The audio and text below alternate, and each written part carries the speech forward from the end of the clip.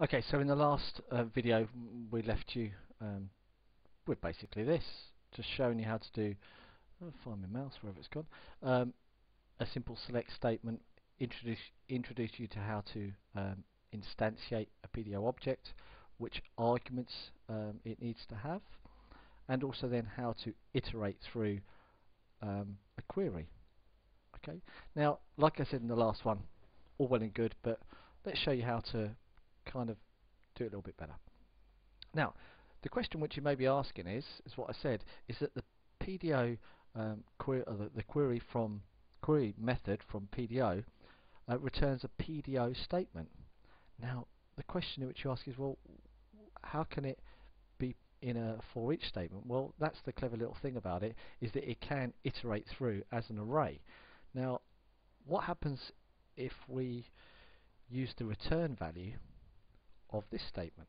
Okay, so we'll just call this statement, for example, because it's returning a PDO statement, and then we just print out the statement itself. We come back to here again, and we'll refresh this.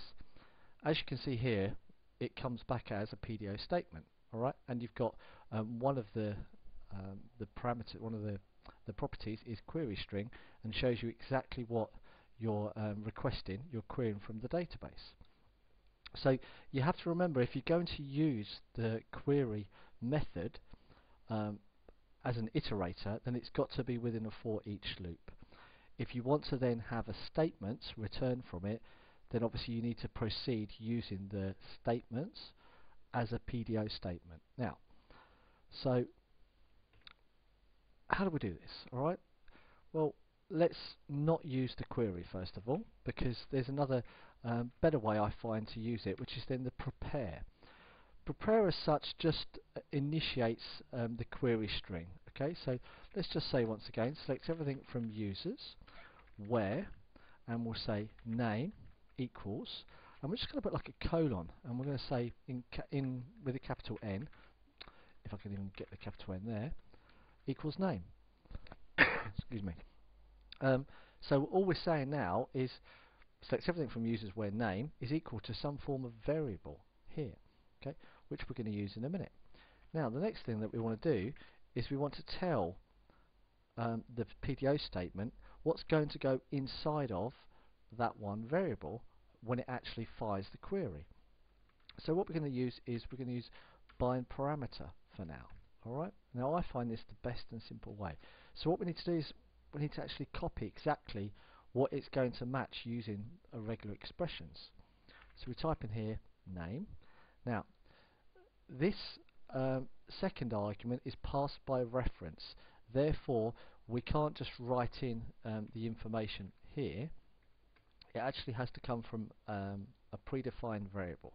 Now for this we're going to then put David in here, but if you've been looking at the database, it's not going to return anything at all. So we're going to say David Thorne because one of the rows was David Thorne. Therefore, if we just put David in, that wouldn't be equal to it, okay, because we're not using a like statement. So now that we've binded this one parameter to it, we can go ahead and continue to do the query. So now what we can say is SMT executes, right? So we'll just check to make sure that all of it's syntactically correct, and from this one point on we want to fetch all of the rows. Now we're kind of wanting to know whether we collect more than one. You know, there might be a person there with the same name, whatever. So let's just say rows, for example, and we then say SMT, which is the PDO statement. I'm going to say fetch all. Okay, nice, simple. It's going to loop through and fetch all of them, and it will return for us an array of arrays. Okay, so let's just print this out nice and simply, and come back to here once again and give it a refresh. As you can see, we just got one person. That's it. Alright, so now let's just, so we can get some more, where user ID is more than user ID. Yeah, so let's come in here and say user ID, and we'll change this up here to user ID equals 0. Alright, so we're just going for the primary key now, and we're basically getting everything just to show you. And if you're all happy with that, we'll come back to here and refresh. Now you can see it just grabs the whole lot. So it means that we could still use the standard way of doing this, and just go in here, sorry, more than, and let's just get rid of this binding because it won't be able to find it. So that this is just a native way of doing it now. It is nothing changed from how you did your MySQL queries before. So let's just refresh this, and as you can see we still get exactly the same thing, but this opens it up for SQL injection. Using the bind parameter with inside of this function, this method call, there all of the naughty SQL injection is going to get removed. Okay, it's only going to accept legal information that's going to go between there. Also, the types. Now, if you were obviously then matching a string, say name, you would then have to use the correct syntax here with the single colon, single apostrophes and so on. So you'd have to put the correct information in there. Now, using the bind statement, you don't have to worry about that. You just got to make sure that the syntax is correct, and then you put the variable there, and then bind parameter will do the rest for you.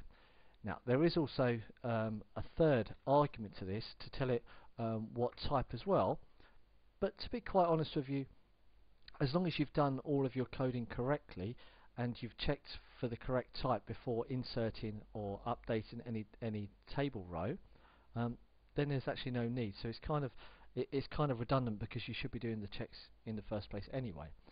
So that's the next way of doing it. It's just an introduction so far, and we're going to keep going through. I want to try and keep these video tutorials very, very short. Alright, so that's now an introduction to the prepare statement and the bind parameter, the execute and fetch all. Right, in the next tutorial we'll go a little bit deeper into using these, okay, and we'll talk about them a lot further. Alright, so there's the intro now to PDO, prepare, bind parameter, execute and fetch all. Alright, and if you didn't know, print R then print R as well. Okay, my name's David Thorne. Thank you for watching this.